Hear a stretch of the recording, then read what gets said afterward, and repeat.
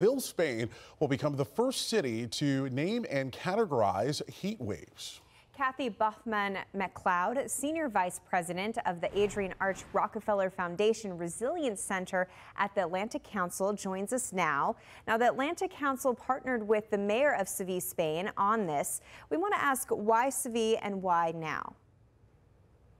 Seville is one of the hottest cities in Spain, in Europe, and they had a heat wave nearby that hit, for us in Fahrenheit, something like 118 degrees, hottest ever. And the mayor there, Juan Espadas, is extremely aware of climate change and climate forward and said, I want to do something about this and I want to protect my citizens from these temperatures. So, Kathy, how exactly is this going to work? I know a lot of people are familiar with naming hurricanes, but not heat waves. So will it be similar? Will your organization or the city come up with a specific names, and will it repeat from year to year, or will the names be different?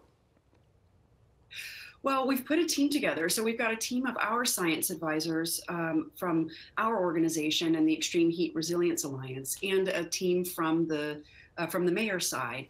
And we've got people from different perspectives, climatologists and meteorologists, but also human behavior specialists, because naming is about human behavior. We want you to hear that name and get prepared and take it seriously. But we also need the science behind the methodology of how we create categories, and how many categories do we need, and what do you do when you hear it's category 1 or 2. And I lived and worked in Florida for 30 plus years. I know what a category 3 hurricane is and how to prepare for it. And we want to build that same culture of preparation and prevention and protect people.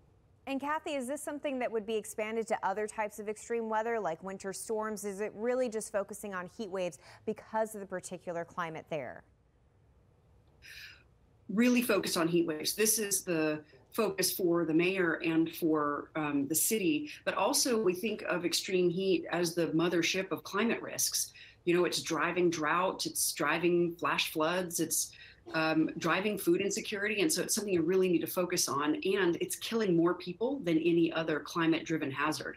So it's called the silent killer, and people just aren't sufficiently aware of it. And we think this mayor, and also the mayor of Athens, Greece, has announced the same, that we'll see cities and communities and countries all over picking this up.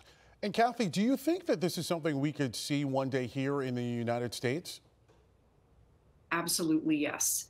Yes, I think we'll see as mayors, the cities are the front line of climate impacts. And I think we'll see mayors all over the U.S. thinking about, how can I protect my citizens? And is this something for me? We'll, of course, want to be working with the local agencies of the National Weather Service at NOAA. But I think we're going to see it here in the U.S. It's just a matter of time and good science. And Kathy, talking about that expansion to the U.S., do you think that expansion really has to be for what particular weather is impacting that community? For, say, if you're talking about, Montana, are you going to focus on naming winter storms because it has a larger impact on that particular state?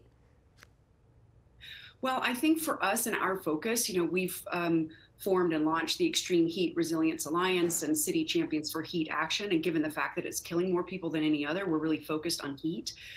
It will be a lesson, though, for any other weather extremes and how you could go about naming and categorizing.